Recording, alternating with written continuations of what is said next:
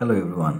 In this video I will show you how to remove unwanted files from your Sketchup project and keep the file size smaller. I created this set in Sketchup. Now I want to save this file as a reference on my backup storage device.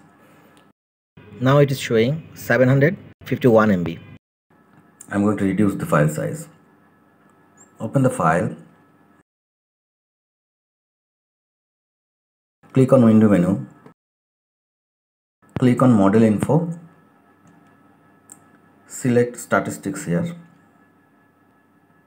It is showing 326 materials are used in this file. Now click on Purge Unused button. Done. Now it is showing 39 materials are there. Save now. Save the file. Let's see what is the file size.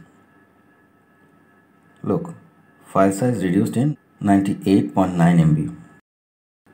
Sketchup always creates SKB files as backup. We don't need it, so just delete. Thanks for watching. If you find this video useful, please like, subscribe and share.